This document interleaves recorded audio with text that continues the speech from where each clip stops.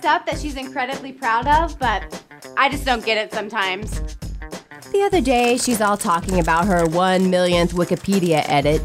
She was invited to join the Circle of Sysops, some high-ranking nerds constantly checking Wikipedia for inaccuracies. It was a pretty sweet gig while it lasted. Des, I think I did something bad last night. Keep it a secret.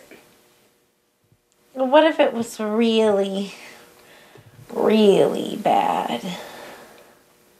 You keep it really, really secret.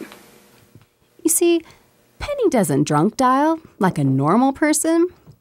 She drunk edits.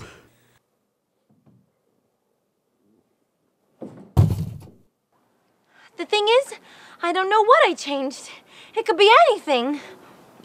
It's Wikipedia. No one will even notice. But notice they did.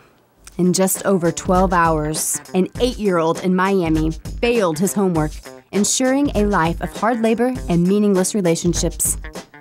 The CEO of Chesterfield International sold his controlling shares of stocks to his rival from Singapore based on some faulty speculation on chicken futures.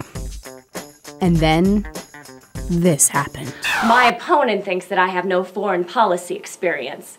But I, for one, think that our troops in Myanmar are doing a heck of a job. And there is no doubt in my mind that we must exploit lunar oil reserves. The future and the safety of our country depends upon it. Take that, Republicans.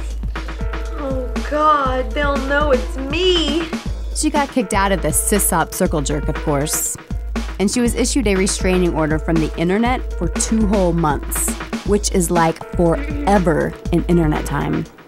Oh, come on, officer. It's just one dog riding a skateboard. It's adorable, but no.